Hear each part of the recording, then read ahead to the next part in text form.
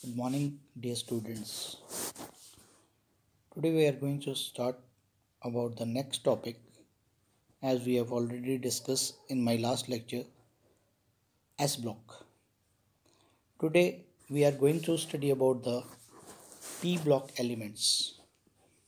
Yesterday I told you that the P block is situated at the extreme right and P block consists of 6 groups starting from 13, 14, 15, 16, 17 and 18. आज हम इस video के अंदर priority table का P block study करेंगे और P block के अंदर 6 ग्रुप्स में ये डिवाइडेड है और ये जो 6 ग्रुप्स हैं ये 13 से लेके 18 तक हैं। अब कौन कौन से ग्रुप्स हैं और इनके एलिमेंट्स और इनके ग्रुप्स के नाम्स हम इनमें लर्न करेंगे। तो आज हम अपना जो लेक्चर है यहीं से स्टार्ट करते हैं। तो सबसे पहले कल का जो क्वेश्चन है कि what is the general electronic configuration of S block elements. General electronic configuration S block elements की क्या होती है। The general electronic configuration of S block element is NS1 to 2 where n is the principal quantum number. इसमें एक ही shell होता है। S के अंदर 2 इलेक्ट्रॉन की कैपेसिटी है, तो एक इलेक्ट्रॉन फर्स्ट उसके बाद सेकेंड, 2 इलेक्ट्रॉन इसमें भरे जाते हैं। अब हम बात करेंगे अपने इस वीडियो के अंदर P block elements.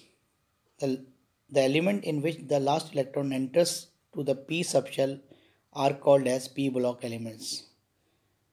These are 6 groups starting from 13 to 18। सबसे पहला जो हमारा इसमें ग्रुप है हमारा वो है ग्रुप 13।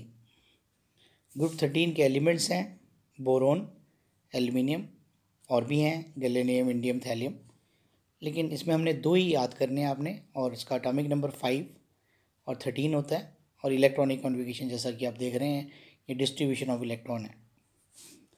इस फैमिली को हम बोरोन फैमिली कहते हैं। नेक्स्ट ग्रुप इज़ 14 ग्रुप जिसके अंदर जो जनरल इलेक्ट्रॉनिक कॉन्फ़िगरेशन होती है NS2, NP2। P में 6 इलेक्ट्रॉन्स आ सकते हैं, तो एक एक करके फिलिंग हो रही है हमारी। और इसके अंदर जो एलिमेंट्स पाए जाते हैं वो हैं carbon, silicon, germanium, tin, lead. इसमें हमने 2 शो किए हैं और साथ में हमारे पास ये 6 और जो 14 है these are the atomic numbers and उसके आगे हम अपनी इलेक्ट्रॉनिक कॉन्फ़िगरेशन लिखी है। क्योंकि इसका जो फर्स्ट एलिमेंट है वो कार्बन है, तो इसको इस ग्रुप को हम कार्बन फैमिली के नाम से जानते हैं। इसके बाद हम बात करेंगे अगले ग्रुप की। अगला जो ग्रुप है that is group 15 having the general electronic configuration NS2 NP3। जैसा आप देख रहे हैं, P में एक इलेक्ट्रॉन और प्लस हो गया। इसके अंदर एलिमेंट्स हैं नाइट्रोजन, फॉस्फोरस। नाइट्रोजन का एटॉमिक नंबर 7, फॉस्फोरस का 15 और ये इसकी डिस्ट्रीब्यूशन ऑफ इलेक्ट्रॉन है। क्योंकि इसका जो पहला एलिमेंट है वो हमारा नाइट्रोजन है, इसलिए इसका जो नाम है नाइट्रोजन फैमिली पड़ा। इसके बाद next group is group number 16 having general electronic configuration NS2 NP4। इसके एलिमेंट्स है ऑक्सीजन, सल्फर, सिलेनियम, टेलेनियम, पोलोनियम और इसमें ऑक्सीजन का जो एटॉमिक नंबर है 8 है, सल्फर का हमने 16 दिखाया हुआ है, बाकी इलेक्ट्रॉनिक कॉन्फ़िगरेशन है। And this is called as the oxygen family, क्योंकि पहला एलिमेंट इसमें क्या है ऑक्सीजन। लेकिन डियर स्टूडेंट्स, इसमें आपने एक पॉइंट और याद करना है बेटा जो कि वेरी इंपॉर्टेंट है। वो क्या है हमारा, इस ग्रुप को हम चैल्कोजेंस भी कहते हैं। मैं अंडरलाइन कर रहा हूँ इस लाइन को, इसको ध्यान से याद करना है। दिस आर ऑल्सो कॉल्ड है, they are also called as चैल्कोजन। चैल्कोजन इसको क्यों कहा गया, इसको इसलिए कहा गया क्योंकि इसके जो ग्रुप्स हैं जो कि ऑक्सीजन और सल्फ़र, ये जनरली ऑक्साइड्स और सल्फाइड्स बनाते हैं और ओर्स की फॉर्म में हमारे को पृथ्वी में मेटल जो धातु हैं उसके साथ जुड़े हुए मिलते हैं कंबाइंड स्टेट में। तो हमने ये पॉइंट याद रखना है बेटा कि ऑक्सीजन फैमिली का दूसरा भी एक नाम है जिसको क्या नाम दिया गया है, चैल्कोजेंस। तो ऐसे क्वेश्चन आता है कि विच ग्रुप इज़ चैल्कोजन, तो आपने इसका आंसर उत्तर लिखना है group 16 is called as चैल्कोजन, right. तो ये आपको क्लियर हो गया है। Next we will discuss about the 17 group, और 17 ग्रुप में आप देखेंगे कि having the general electronic configuration NH2NP5। इसमें एलिमेंट्स होते हैं फ्लोरीन, क्लोरीन, ब्रोमीन, आयोडीन, एस्टाइन, और फ्लोरीन का जैसा एटॉमिक नंबर आप देख रहे हैं इसमें 9 है और क्लोरीन का 17 है बेटा। This group is called as halogen family as they have tendency to form C salts, means the C salt producers. तो हेलोजन का जो अर्थ होता है वो क्या होता है, सी सॉल्ट प्रोड्यूसर्स को कहते हैं, ग्रीक वर्ड को। इसलिए इस फैमिली का नाम फ्लोरीन फैमिली कहीं नहीं लिखा है, इस फैमिली का नाम आप क्या याद करेंगे, हेलोजन फैमिली कहा गया। तो ग्रुप 17 को हमने क्या नाम दिया, हेलोजन फैमिली। अब है हमारा next group, that is group number 18, having the general electronic configuration as NH2NP6, जिसके एलिमेंट्स है helium, neon, argon, krypton, xenon, radon, ये सब इसके एलिमेंट्स हैं। तो इसमें आप देख रहे हैं हीलियम का एटॉमिक नंबर 2 है, इसके बाद नियॉन का 10 है, आर्गॉन का 18 है, उसके बाद हमने इलेक्ट्रॉनिक कॉन्फ़िगरेशन लिखा।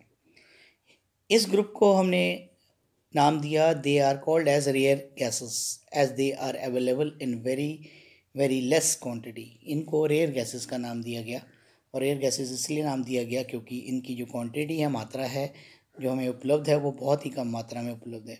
These gases are also named as inert gases. In gases को इनर्ट गैसेस भी कहा जाता है। इनर्ट गैसेस क्यों कहा गया, क्योंकि ये केमिकली इनर्ट है, ये रासायनिक क्रिया नहीं करते हैं। जब तक हम इसका स्पेशल कोई रिएक्शन करने की कोशिश करें तभी ये एलिमेंट्स रिएक्शन करते हैं, और कंपाउंड सिर्फ हमारे को आर्गॉन और जीनॉन के ही मिलते हैं। तो but after the discovery of compounds of xenon they are now known as या कॉल्ड एज नोबल गैसेस। तो आपने ग्रुप नंबर 18 का नाम क्या पढ़ा बेटा, नोबल गैसेस। तो अब मैं आपको एक बार दोबारा क्विक रिवीजन करा देता हूँ। आज हमने पी ब्लॉक के बारे में पढ़ा, और पी ब्लॉक के अंदर हमारे पास क्या होता है, देयर आर 6 ग्रुप्स, 13 से लेके 18 तक। पहला ग्रुप हमारा है बोरोन फैमिली, उसके बाद हमारा 14 ग्रुप है कार्बन फैमिली, उसके बाद 15 ग्रुप है हमारा नाइट्रोजन फैमिली, 16 ग्रुप हमारा ऑक्सीजन या चैल्कोजन्स, 17 ग्रुप हमारा हेलोजन, और 18 ग्रुप हमारे कौन से हैं, नोबल गैसेस। तो होप ये जो आपको शॉर्ट वीडियो मैंने अभी आपके इस वाले टॉपिक का करा है, जो कि आपने लर्न करना है, और इसको आपने सारा एक दो बार पढ़ के देखना है, और इलेक्ट्रॉनिक कॉन्फ़िगरेशंस को लिखना है, एलिमेंट्स को लिख कर याद करने की कोशिश करनी है। और नेक्स्ट वीडियो में मैं आपके साथ डिस्कस करूँगा DNF ब्लॉक। तो तब के लिए आपसे आपका वॉच करने के लिए थैंक यू, एंड होप आप मेरी जो वीडियोस हैं वो आपको ठीक लग रही होगी। अपने कमेंट बॉक्स में अगर कोई भी डाउट्स हैं वो जाके डालें, और इस वीडियोस को ज़्यादा से ज़्यादा आप शेयर करें, जिससे कि बच्चों तक ये पहुंच सके, और बच्चे जो हैं, स्टूडेंट्स जो हैं, वो अपने जो फ्री टाइम है इस टाइम जो कोरोना के कारण चल रहा है, तो उसमें आप इसको वॉच करके अपना जो स्टडीज़ हैं, जैसा कि कल मैंने आपको बताया था, डिस्कस किया था कि स्टडीज़ वेरी इंपॉर्टेंट है, पार्ट ऑफ लाइफ है, तो आपको वो करते रहें और साथ साथ आप इसको करते रहें। Thank you for watching my videos.